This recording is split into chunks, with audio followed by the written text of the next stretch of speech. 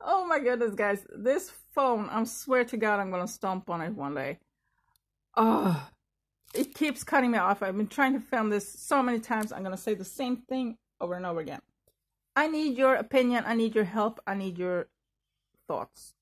So, let's start from the beginning again. So, my dog is sick and she needs surgery, and I don't have the money for that, so I desperately trying to get my paws on a shit ton of money. I've been talking to the tax office and stuff, and here's the thing that not even all Swedish people know is that handmade items, such as a turtle or a fair house or jewelry or whatever, handmade things, you have to pay taxes from the first little money that you make. And those taxes were pretty hefty. I talked to them on the phone, and they said there's 30% like regular tax, and then about 20% in social fees. And I'm like, that's 50% tax. And she said, yeah, that's the thing. As a private seller, if you sell stuff like this, you have to pay 50% tax. And I'm like, what? Because most of us in Sweden, we hear, sorry, I got a message, got distracted. We hear of the free sum. You can earn up to a certain sum before you start having to pay tax. That does not apply for handmade stuff, and not all Swedish people know that. So if I sell, like, let's say I sell my coffee cup, you know, that's a used secondhand stuff, something I've owned. I don't have to pay taxes to sell it until I make over 50,000 Swedish crowns, which is about $5,000 US. But when it comes to craft, I have to pay 50% tax from day one. But I can deduct costs. Anyway, so my dog needs go to the vet. She needs surgery. It's gonna cost a shit ton of money. First sum I got, she told me, was 15,000 Swedish crowns. That's about $1,500. It's a shit ton of money. I had no clue what to do. So I freaked out. I panicked. I talked to friends. I was like, oh, what am I gonna do? And I was crying, and I was, you know, it's horrible. She's my best friend. She's my everything. And I mean, I know she's old. I know she's living on kind of borrowed time and stuff like that, but it's still tough. And after crying for, I think 2 days or something, I went into full focus fix mode. And like, I'm gonna fix this. And we're gonna find a solution. So I started to talk to friends that are good at kicking my bum and find them, you know, do this, we fix this, we can, you know, all of that. You know who you are. Thank you so much for you. So, and in that kind of same time period, I was posting new stuff because I keep selling at Tradera, the Swedish sell site that is about a bit like eBay. I have auctions there. Oh, speaking of that, we're gonna interrupt it a little bit. Remember this one?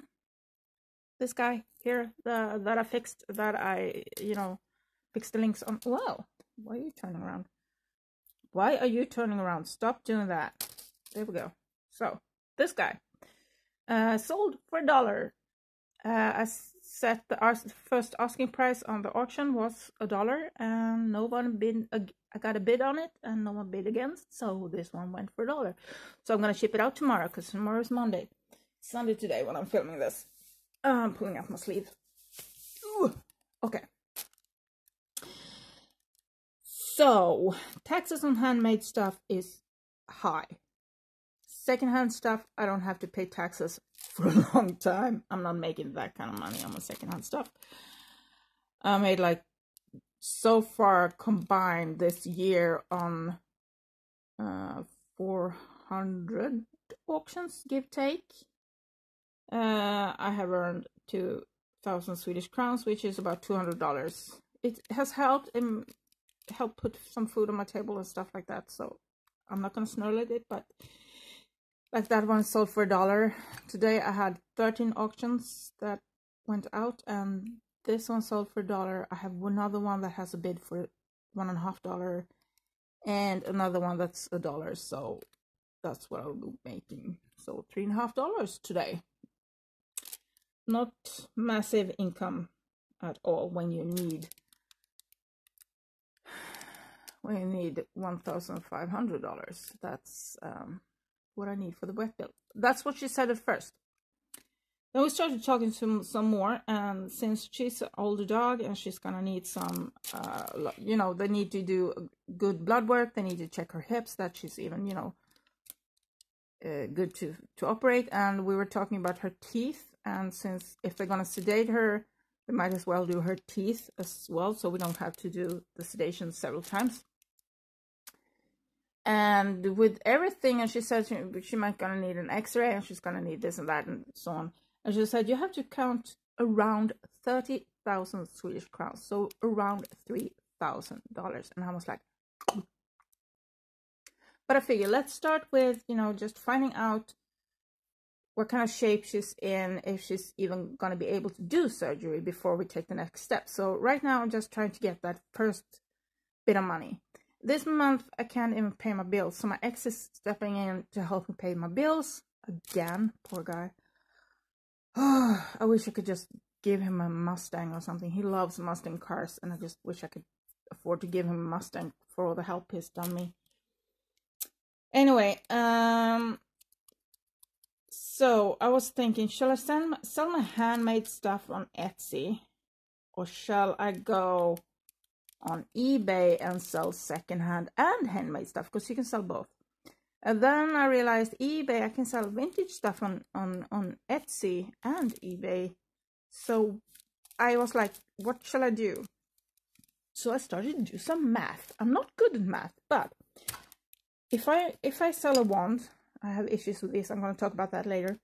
If I sell a wand, let's say $25 on Etsy, and pay half of that in tax, I still make more money on this than I do on like $1 DVD. You know, even though that $1 is tax free, that's still just $1, but half of this is a lot more. After fees or something, I think maybe $10 if I, you know. So what I did, I started an Etsy.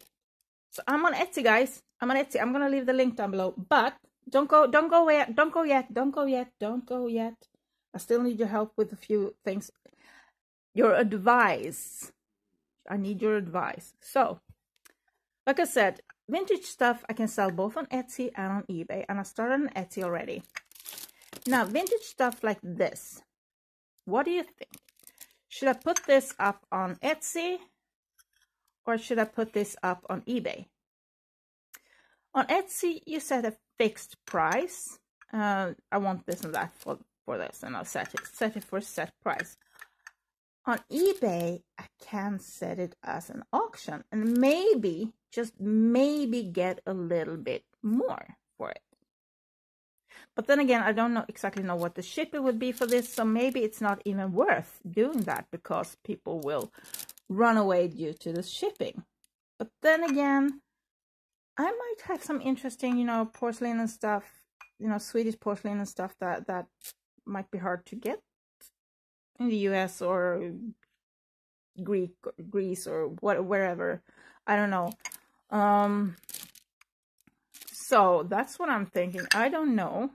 Shall I post vintage stuff on Etsy, or shall I post them on eBay? That's my big question for you guys. That's what I need help with. Another thing I need help with is, why the heck doesn't the paint stick? I have never had this issue with this before. Now, these are polymer clay wands. I made them out of this and beads and put polymer clay on it. I have never had issue painting polymer clay before. I mean, look at this. Not even a scratch. Nothing. This is painted. the top is painted. This is colored clay, but the top is painted. And it's not coming off at all. I'm trying not to drop it. It's not coming off. Never had this issue. I painted tons of this, but why? And this one, I put gesso on because I thought maybe that will help. But look at this. I'm like, you know those scratch tickets? You know, the lottery tickets? That's what it feels like. You just scrape it off.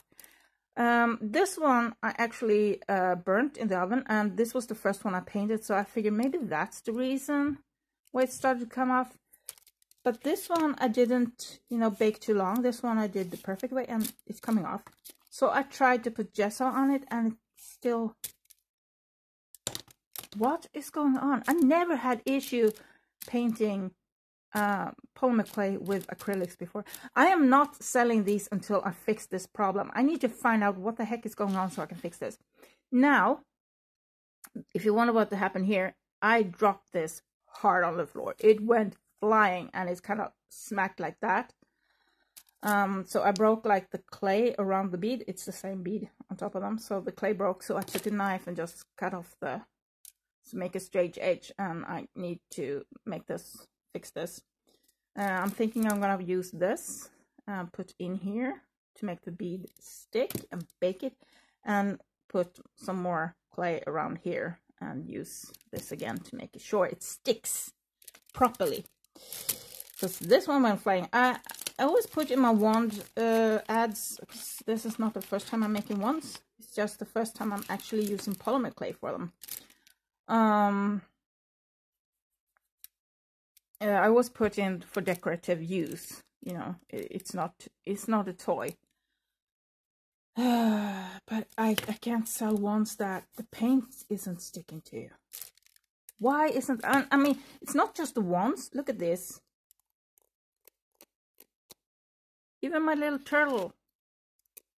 My turtles are losing paint. Why isn't the acrylic paint sticking? It's always been sticking. I mean, this works. These guys are working. Why not this? I don't understand. Now, I'm thinking this is a different... This is Fimo clay, and this is Sculpey 3. Sculpey 3 is a very sticky clay, so it contains a lot more oils, and maybe that's it. And if that's the issue, how do I fix it? How do I fix that? What paint shall I use? Because I can't honestly afford to buy any other kind of paints. But maybe if I can do a base layer of a different kind of paint and then use acrylics on top of that, maybe that could work. But I kind of need to find out what to use. I love this. I like this one. Took me a heck of a long time to make because the clay is so sticky. But I don't understand why this one, where I put gesso underneath, doesn't stick either. Because I thought gesso would fix the problem, but it doesn't. It doesn't fix the problem. Now, I didn't do this scrape. I did. It is textured. I have the same texture on all the others too. I made that texture myself. So why isn't the paint sticking? And even, you know, if I make like this kind of, it's not sticking. I can't sell stuff that's like this. No way, no how. I'm not doing that. So I need to fix this in order to sell them, in order to get money for my doggy. Anyway, so help with the paint. Help with, should I post vintage stuff on Etsy or shall I post them on eBay? Please help, please advise, and also tell me why. That's what I needed help with. Now, let's move on to something else. So, I sold the necklace. So, let's show you what I posted. I haven't done much on my Etsy yet. No, it's still a work in progress. I haven't gone public with it yet. But I guess I'm doing that with this video. I guess I'm doing this with this video. With my Etsy. Oh, and I'm gonna say bye-bye now in case the phone shuts off. So just hope you have an amazing day, and I'm gonna keep talking until the phone shuts off because it's been cutting me off like crazy. And I think I managed to say the most things. I'm trying to get money for the vet, so I opened an Etsy, and I'm thinking of selling vintage stuff on eBay and also other secondhand stuff on eBay. What's your advice? Shall I sell it on eBay or Etsy? I don't know. What I like about Etsy is when you put a post up, it stays for 4 months. I like that. On Tradera, I keep having to do the same thing like every week. Because the auctions are like most of them are 7 days. So I have to do the same thing every week. Put new stuff up. Or restart an auction, or new stuff and restart an auction. And it's a lot of work for very little money. I like Etsy. It's like 4 months for that sum. It's less than I pay at Tradera, the posting fee. Then they have a lot of other fees too, but I'm fine with that. Anyway, so I want to show you a little bit what I have posted on my Etsy currently. I don't know why I did that. That's annoying. Anyway, so I want to show you what I have posted so far. I have still pictures and stuff that I still need to post, and I have a ton of stuff. So I posted this one. You've seen it before, I think. It's a very unique piece of sea glass. I have never seen this pattern before, but obviously it has to be, because there's never just one piece. There's got to be at least more pieces with this pattern of that. I don't know if this is from a jar or something, but you can see how see-through it is. And I try not to cover the back too much. It's just enough so to keep the glass in. The sides are weaved. So this one is up there. This one I didn't put a chain or anything on. I'm thinking I might add that maybe, or you can buy that as extra. I'm not sure yet, but I did post it just as this, because I saw a lot of other people did that. So I figured I'll try. So that was the one. And then we have, oh, sorry, got tangled in. So there we go. Then I have this one. This is one of my favorites. I have one almost like it for myself. This is not a real malachite. It is a synthetic malachite, but it's still really pretty. I like that. And I weaved it with bare copper wire. So since this is bare copper wire, it will tarnish, but it is very easy to clean. You just use toothpaste. I use whitening toothpaste and a toothbrush and just cleans through it. You just have to rinse it really carefully afterwards so you don't leave toothpaste in the cracks. It's on a cotton string, and the lock is handmade, also bare copper. So I made this lock too. So that one I really love this string. I have this on practically all my necklaces, and I love it. It's so comfortable. I'm one of those people, I put a necklace on and then I wear it for like days and days and days and days. So this is really comfortable, and they last pretty long too. So that's one up there. Let's grab the earrings that I just, oops, fiddled with. So these are a pair of steampunk inspired earrings. Can't really see, but the beads are dark brown. They're glass beads, and as you can see, the gear is a bit different on the front. Oh, this one is front, this one is back. So flip it over. And I have a little seed bead, brown seed bead at the bottom to match up. So these are up there. Then I have a little mermaid tail, also stuck in a pair of earrings. I was about to put this stuff away in a different place, so I just put everything in a box to move them over. So I have this mermaid tail with the green glass bead. It's up there, again with the cotton string. Again, with a handmade lock. Oops, that twisted a bit. A handmade lock. So this one is up there.